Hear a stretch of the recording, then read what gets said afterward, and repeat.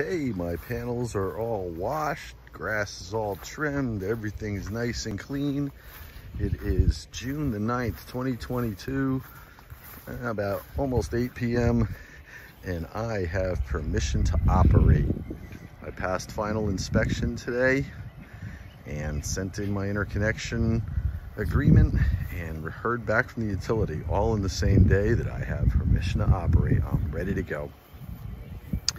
So tomorrow morning, when I got nice sun on the panels, I'm gonna fire these Enphase IQ8 inverters up and see how they do and test my sunlight backup.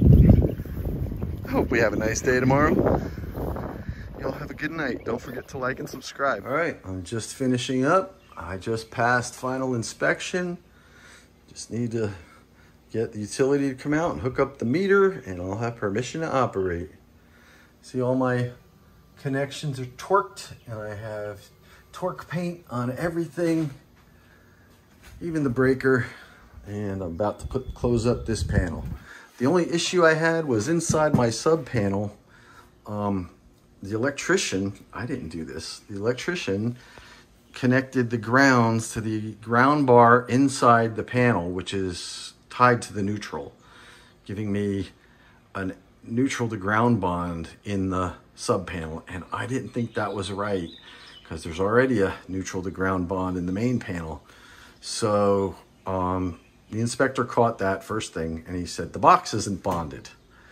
So I had to go get an Eaton ground bar, because it's an Eaton panel, and I mounted it to the side and moved all the ground wires to the case. So now there's no more NG bond in this box and everything is cool and we're passed.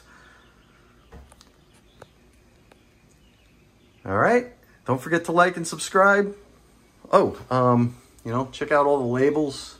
Got my little map, my source breakers, photovoltaic breakers, do not relocate, dual power source. All these labels have to be put on.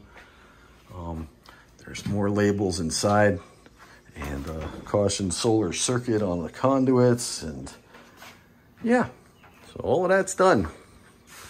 All right, this is Todd signing off. Don't forget to like and subscribe and hit the notification bell to be notified when I upload new videos. I'll be giving lots of instructional videos on how to set up solar systems just like this one with sunlight backup, battery backup, on-grid or off-grid. Call me for your solar needs. Have a great day.